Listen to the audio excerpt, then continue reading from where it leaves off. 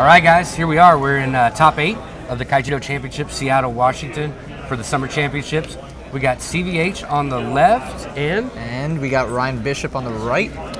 Commentating, we've got Carl Reddish and the well-known TKC. TKC, or Corlin Harris, like call it that. For this top 8 match, they are determining who goes first randomly, unlike what they've done for KMCs and also the LCQs. Oh yeah, that's a difference in rules there. Okay. Looks like Ryan rolled a 4. I didn't catch what CVH rolled. I didn't catch what he rolled either. But, let's see. CVH is going to want to be on the play. Probably, yes. He has a very aggressive mono light build. Yes. It's kind of, just really shown its presence today. Yeah, I know. 3 people have been using it today. They all put up pretty great records and shocked the whole community.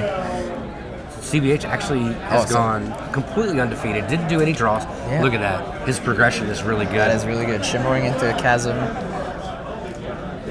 Now, so Ryan Bishop put Dragon's Breath into mana. So that means that if he has that in shields, that could be pretty brutal for Monolight.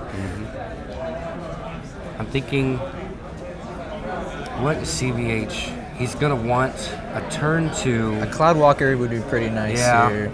Maybe even a Rodi Gale. Well, Stalker Sphere. Okay. He's got really good progression. Rodi Gale in mana. So Shotgun would be pretty nice here. Now, if Ryan Bishop would have had a bird out or something, the Blinder Beetle would have worked, but he hasn't unlocked light yet. Exactly. Chasm would have been able to do something. Second shield bath. Oh, okay. Yeah, Skull Shatter. You're not going to cast that here. You're not going to need Skull Shatter. There's no way that's going to happen. Ryan's going to hope to get to 8. Here we go. Is this the Sparkblade? Oh, Keeper Laws. So that makes it really difficult. Blade something. Yeah, it makes it really difficult for Ryan here. Okay. Because now it just gives CVH more cards every time he activates Shield Blast. So. Now I've seen CVH throttle right around. He gets the Keeper trigger right around 4 to 5 mana. Gives him just enough to go Chasm and then Sparkblade Protector. Which here's the Sparkblade Protector. Coming Double breaker. 2 shields, this is really huge. As long as there's no Shield Blast, CVH will definitely go with the Keeper Laws, and no Shield Blast, and that's already game 1. Wow, that was a really quick game. That was, I think, that was 5 turns. 5 turns. 5 turns was all he needed. Yeah.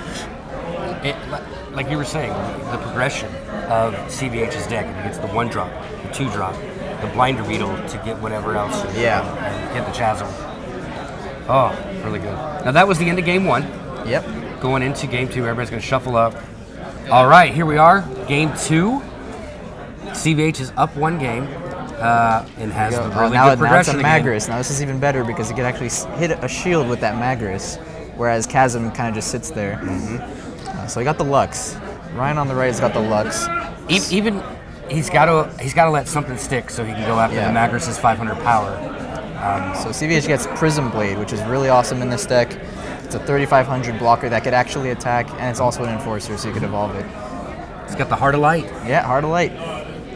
So he decides not to swing with the Magris because Lux, if he manages to get rid of the Prism, Magris could be gone.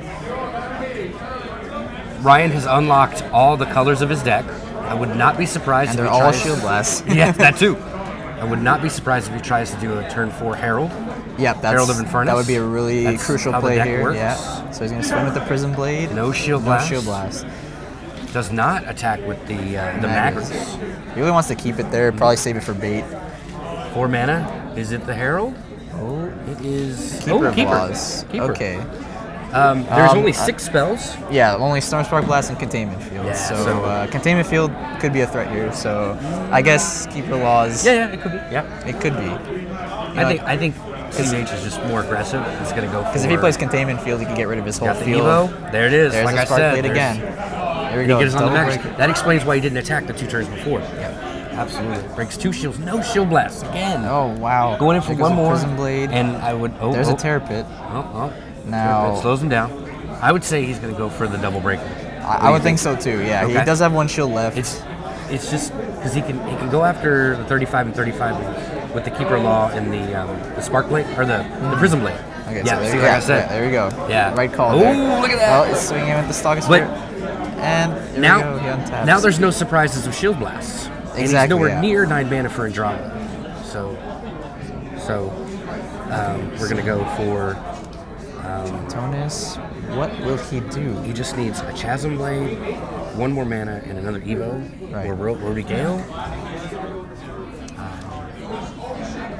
So let's see Hard to here. say. This is a good match. Yeah, right now he can get rid of the Prism-Blade or the Stalker Sphere, but how is he going to get rid of the other creature? That's basically what he needs to find right now. Whether it's Bone Blades, Grip Bone of Blades Despair, will Grip of Despair. Bottle and Prey is another thing he could do. No bottle. Oh, here we go. Oh, Here's the card. this is it. If you go Andromeda, Andromeda, if you got Awaken really shuts lock down this. the deck. Yeah, so Can't, this can't is really summon crucial anything. here. I mean, This is the it would flip to have be- save his match here. Yeah, Awaken would Yeah, just this is insane. Awaken would force it to a game 3. This is one of the most exciting moments about Kaijudo matches, playing Bottle and seeing what happens out of nowhere. It's King variance. Dragon. Yep, it's variance. Wow. All Okay. right, here we go. CVH shuffling up the Shuffling. deck. Give it a nice shuffle. Yeah. He's really not hoping for This could be it. Here we go. This could be it. Let's see what it is. the miracle And it's flip. A Skull Shatter. Sadly, that is the And game. that is the end And of that's game the end of 2. game two. A CVH quick pulled match, it. not even 10 minutes long. No. That's what this deck does. That's what it does.